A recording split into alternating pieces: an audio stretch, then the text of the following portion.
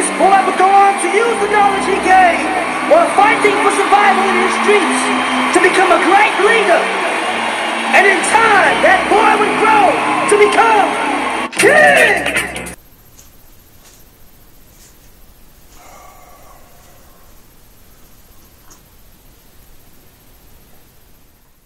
The reason why we are alive today is by God's mercy. That's it. Nothing so good about absolutely nobody. I don't care how fine you think you are. I don't care if you think you're God's gift to every woman walking. What we're seeing is this modern feminist act starting to decrease.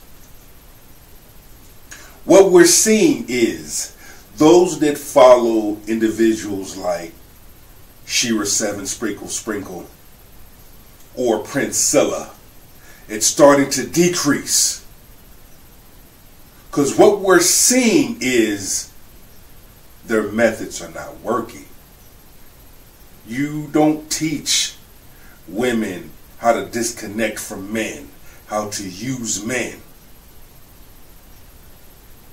You should be teaching women how to be feminine, how to be respectful, how to use wisdom and discernment. But yet, why take advice from a woman if you want to know about a man? Why not ask a man? And what we're seeing is tradition making its way back and taking its place. Traditional women speaking out. Traditional women showing you how it's done.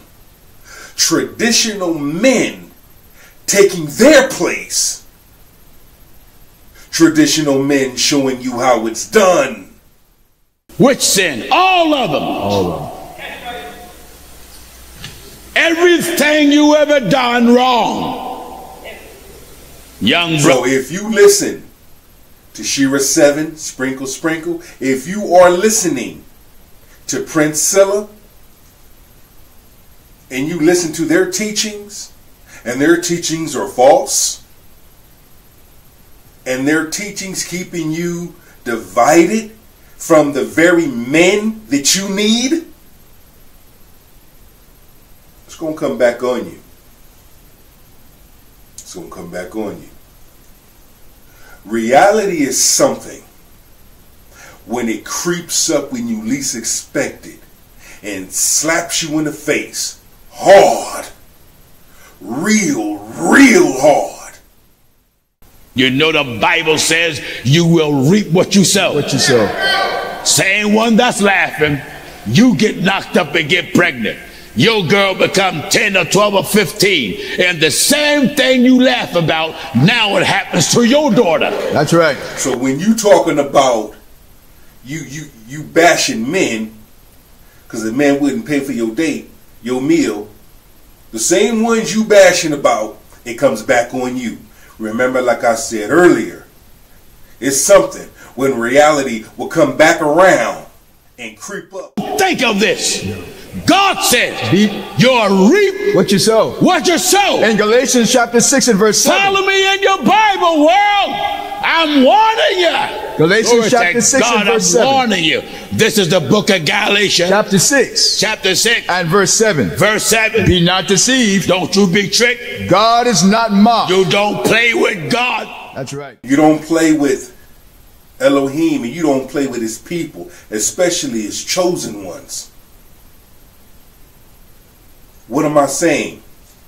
Translation. A large number of you women out there listening to Shira 7 and Princella playing men, treating men any old kind of way, don't think it ain't going to come back on you. You use on men, it's turning around and being used on you. Drizzle, drizzle, twizzle, twizzle. You see? You dished out. That shall he also reap. It's coming back. For he that soweth to his flesh. Whatever you dished out. That's right. It's coming back. Whatsoever man Street terms is this.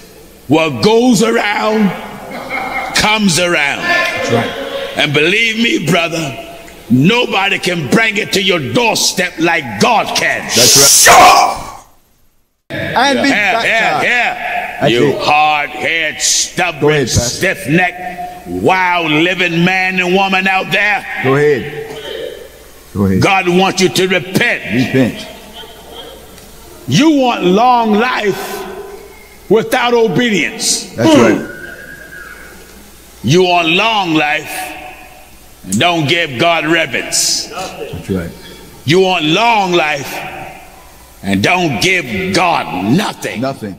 When it comes to my relationship with Yeshua HaMashiach, I know my place. I know how to stay in my lane. I know how to move accordingly. Worship can be where you stand.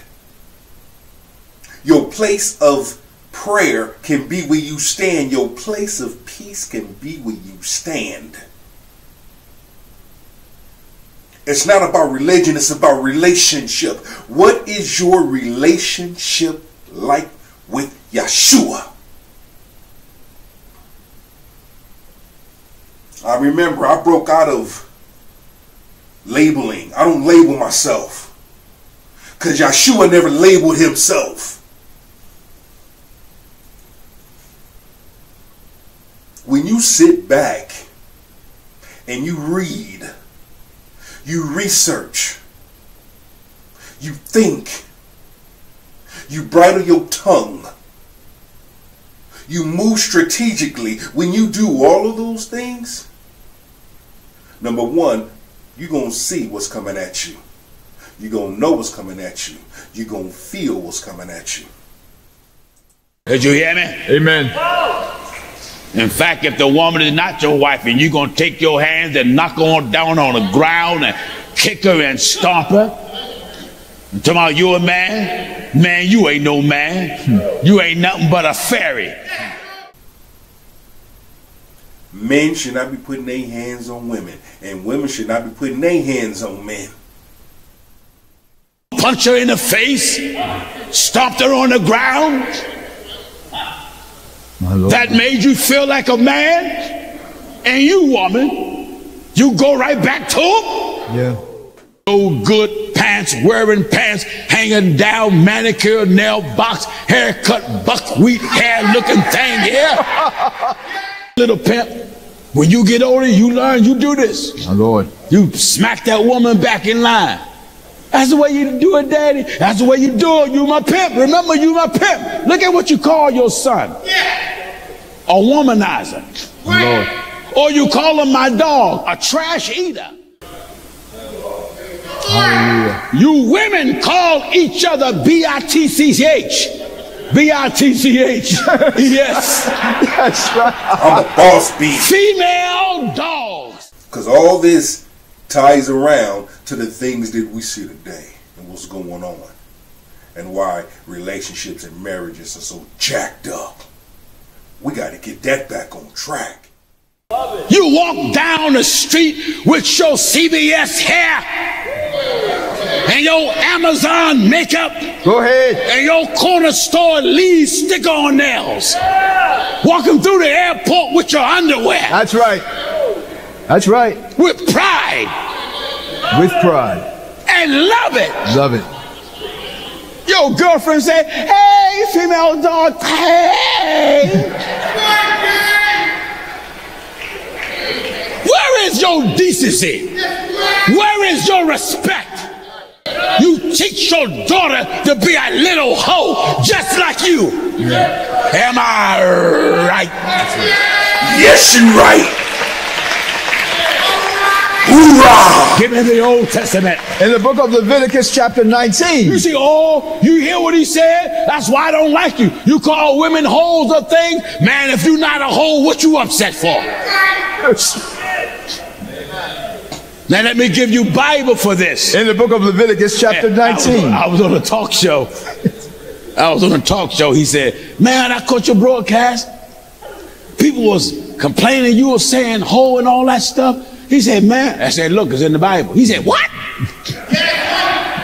He said, the Bible says that? Yes, I'm about to read it to you. In the book of Leviticus. I want all the hoes to look on.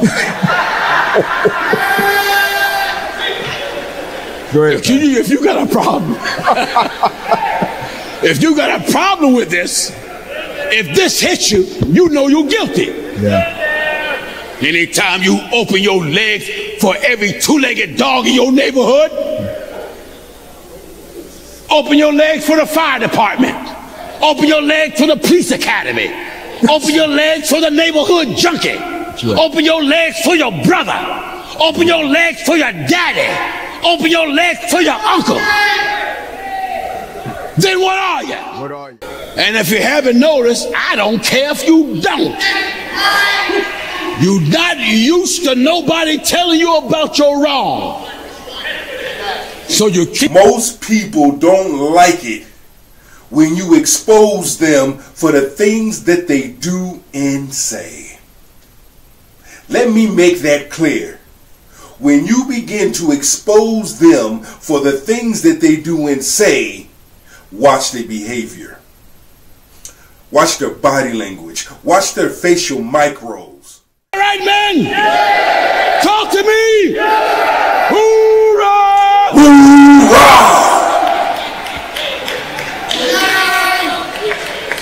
What light you got to shine? You too, brother. You walking with your pants hanging down with your buckwheat hair. Go ahead. Driving around late at night, seeing what young girl you can pick up. That's right. Preach it. Then you want to be respected as a man? You want to be respected as a lady? I never saw no one get a cat and a dog mixed up. No. A dog bark, a cat meow. The book of Leviticus, chapter 19 and verse 29. Follow me. Do not prostitute thy daughter. Do not prostitute thy daughter. Thine daughter. To cause her. To cause her. To be a whore.